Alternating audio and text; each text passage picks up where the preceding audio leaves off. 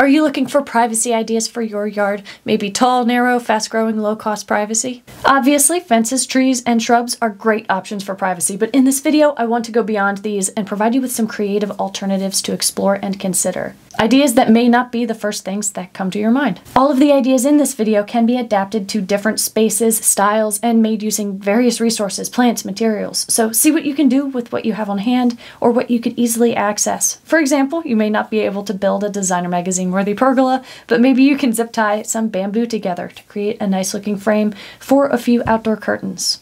Speaking of privacy and seating areas, I talked about this more in my last video, but you should consider starting by prioritizing your privacy areas, finding ways to bring privacy solutions closer to you, because the closer the privacy solution, the smaller it needs to be. Identify the parts of your yard that need privacy the soonest, and oftentimes these are going to be outdoor seating areas, decks, patios, any sort of outdoor room, typically pretty close to your house. When possible, consider closing in your seating area or framing it in, and there are many different ways you can do this. Framing in a deck, patio, or seating area with some kind of shade structure, a canopy, or even a pergola of some sort can act as a great starting point for privacy. You can buy a pop-up canopy, you could tie together frames, again, of sticks or bamboo, you can craft a frame out of pipes, you could buy a pergola kit. The reason I mention this as a consideration first is because when you have some sort of structure or frame, you open up the opportunity to easily hang or secure privacy solutions from the frame. And of course, you can close in one side with panels or close in an entire wall. Panels, of course, are a very common privacy solution. There are places that sell wooden privacy panels and screens. You can upcycle old boards, doors, affix them to current deck rails. You could put stakes in the ground and then secure the panels to them. You could find some panels that are freestanding, though please be aware of wind and make sure nothing tips over. Cattle panels are very simple wire panels that can be purchased at many farm stores. They can be easily secured upright to create these low-cost, lightweight privacy panels or trellises. They're quick, they're easy to work with. You can zip tie them to fences, structures, or stakes in the ground. On their own, of course, they don't provide any privacy, but they create an affordable, instant, and easy-to-install frame or structure. Perhaps grow vines up them, apply a little extra creativity, maybe tying fabric to them, for example, hanging art, attaching bamboo mats. Similarly, outdoor curtains are fantastic and incredibly underutilized in my opinion. Sometimes you can use waterproof or water-resistant curtain materials. Sometimes you could buy a can of some sort of waterproofing spray and apply that to a fabric you like. And other times you could just bring curtains in and out seasonally, especially if you have some sort of rings or hooks or a curtain rod that's really easy to put up, take down, bring in and out seasonally. Just keep in mind that the curtains will blow in the breeze, so consider fabric panels, right? Or, tie them down somehow, add weights to the bottom of the curtains. If you have a structure, sometimes an outdoor curtain can be as easy as bringing a spring rod outdoors, right? They don't have to be complicated necessarily. You don't have to use fabric curtains either. Consider any curtain material. There are tons of different options out there. For example, bamboo mats or bamboo roll fencing. It's all around one of the greatest instant privacy tools because you can hang them from a panel, a trellis, structure as a privacy curtain. You can zip tie them to a fence. You could even use them to increase the height of a fence, a shorter fence in particular.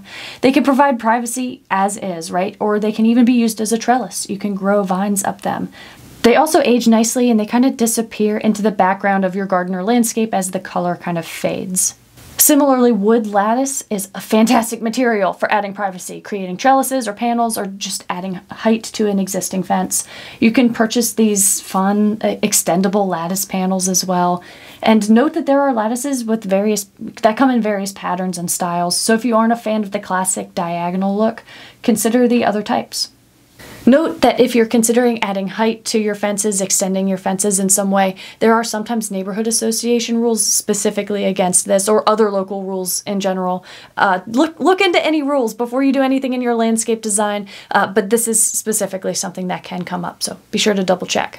If you're not allowed to increase the height of your fence, consider perhaps adding a trellis into your yard. Trellises alone can provide varying levels of instant privacy, but of course, trellises and vines often go together. Vines are a fantastic, super narrow, fast-growing privacy solution. So if you're thinking that a tall, narrow evergreen tree like arborvitae, something like that's going to be your only option, consider a vine on a trellis, maybe even an evergreen vine.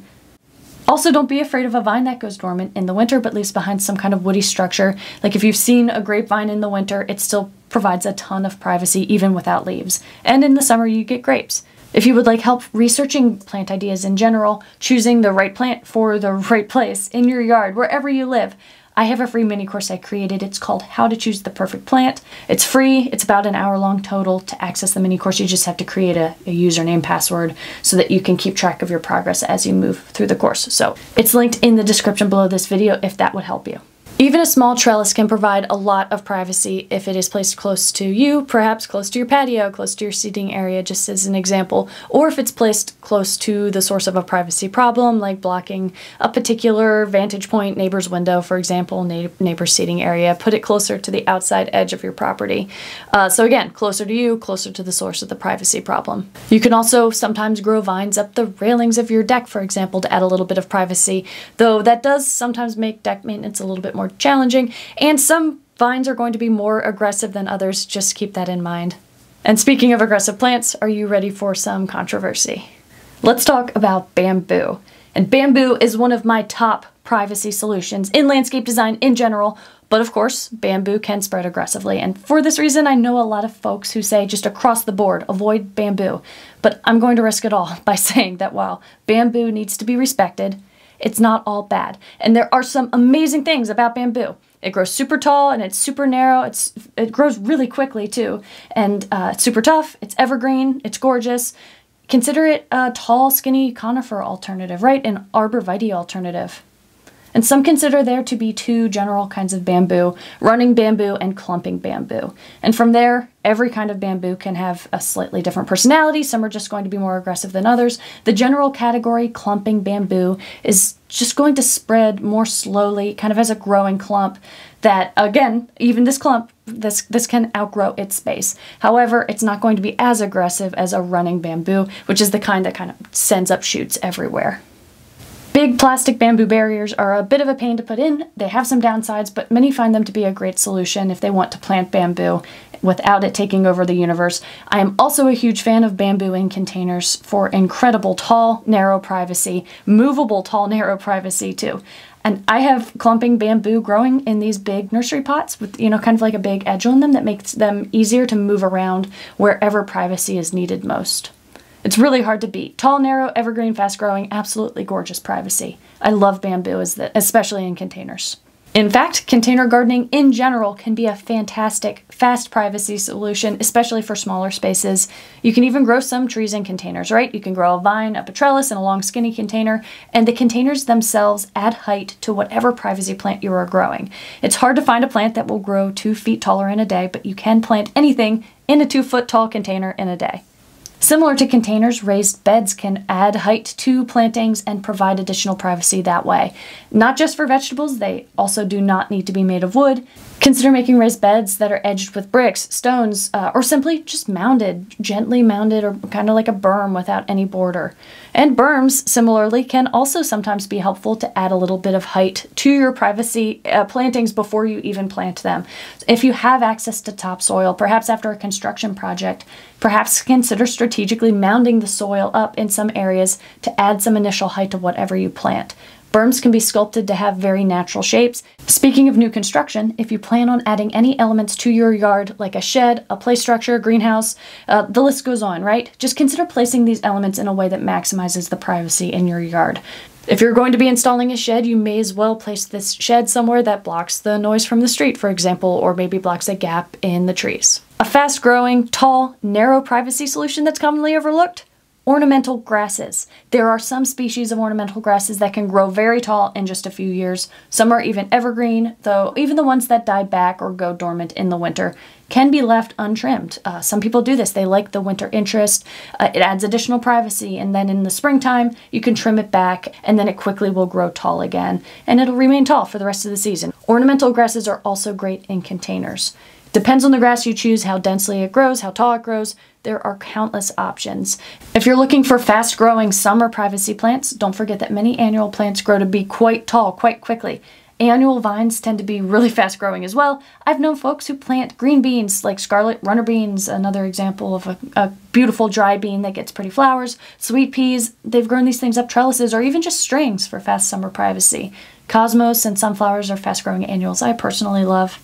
And now I should mention, remember that not all privacy should be fast privacy. Sometimes you need privacy as quickly as possible, but it's also worth investing in trees and plants that take a long time to fill in, that provide long-term privacy, cooling shade, increase property value, clean the air, replace lost habitat for wildlife, and all the other benefits that large plants and trees provide. When you can, be sure that you're balancing investing in instant overnight privacy solutions with privacy solutions that are time investments that will provide benefits, privacy benefits for years or even lifetimes. So this is the second video in a series of videos about privacy, landscape design for privacy. So if you haven't seen my first video, I will pop that up on the screen right here, right now. You may be interested in that. And welcome to Garden Project Academy, by the way. This is a relatively new YouTube channel. I'm Eve Hanlon. I'm a landscape designer. I'm a horticulturist. I'm from the Pacific Northwest corner of the USA, and I'm creating these videos and online landscape design resources to help you with your next garden project and to help you do more great things with your yard with the opportunity you have to do some landscaping. So we're in the process of creating some online courses as well. I have a waitlist for my Design Your Own Landscape Layout course. It walks you through the process of creating a 2-scale hand-drawn map and then designing the layout, how to prioritize and lay out all of the elements in this design area. So if you're interested in that, again, that's linked in the description below. If you have any privacy solutions that you come up with after watching this video or things you've done in the past, if you'd like to share those in the comments below. It's really cool to read the comments and learn what you're doing, what other people are doing. Your comment might inspire some new idea that could really help someone else out. So please share in the comments below if you have any cool, fast-growing, instant, creative privacy ideas. I hope that this video has provided you with some new ideas. Thank you so much for watching, and happy gardening.